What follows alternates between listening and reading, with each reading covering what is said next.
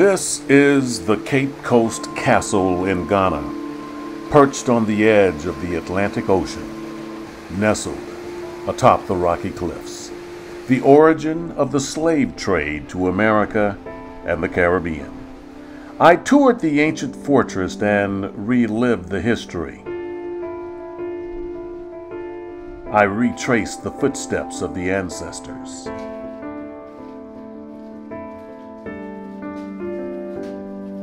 But what's impossible to retrace or to relive here is the level of anguish and pain and suffering that took place all those years ago inside the walls of these dungeons, where many came to die from extreme heat and little to no air to breathe.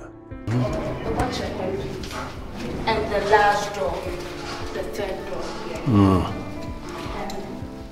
So let me close the door and let me turn off the light. I'll turn it on. She's going to close the door and turn off the light so you can get a real time view of what it was like in these cells. And there you have it. You see it is total pitch darkness, just encased in stone walls, no light, no window, no door. This is what they were subjected to. I can tell you from firsthand experience, I am dripping sweat just standing in here. It is very, very, very hot. Yes. Okay.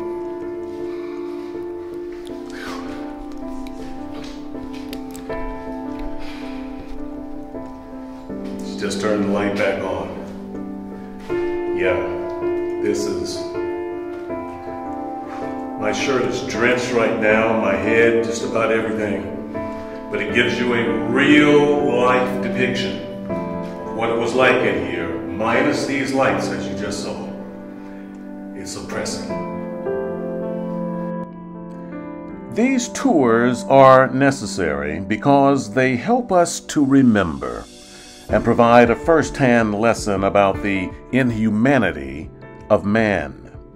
You see chains left behind that once bound countless who yearn to be free. And of course, there's the infamous door. A door of no return.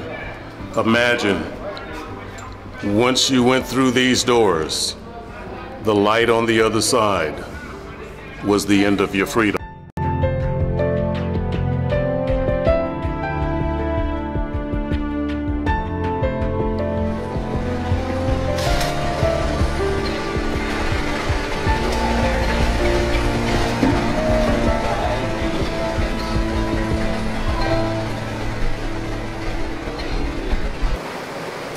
So here I am. You know, throughout my calculations, I figured I've journeyed to Africa multiple times over the years, and I've probably been in 10 countries on this continent.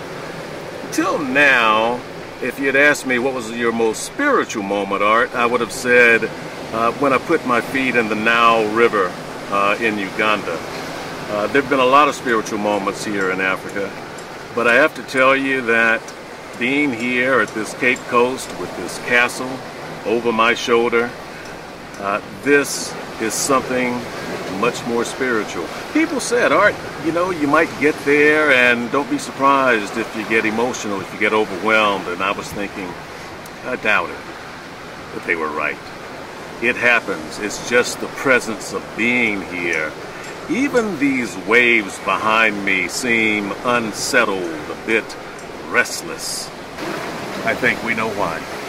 So I'm glad that I'm here. This has been quite a trip, quite an awakening. It's something that you have to experience. If you've been thinking about doing it and thinking that's on my bucket list, maybe one day, I urge you to come. You've got to come here. You've got to put your feet in this sand. You got to feel what I'm feeling right now. This moment is real, and I'm glad I'm here.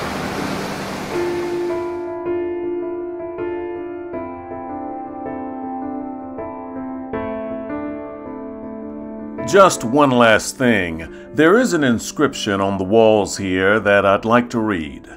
It says, "In everlasting memory of the anguish of our ancestors, may those who died rest in peace.